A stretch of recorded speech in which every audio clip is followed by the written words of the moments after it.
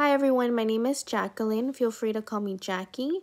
This is my first semester back since taking a 5-year gap. I am currently working as an EMT at a rehab center in Scotts Valley. I recently discovered that I wanted to pursue nursing, so this is why I decided to come back to school and take care of all my prereqs so I can soon hopefully apply to nursing school. On my days off, I enjoy to spend time with my animals. I have 8 chickens and I have 2 dogs and 2 birds. I also enjoy going to the gym.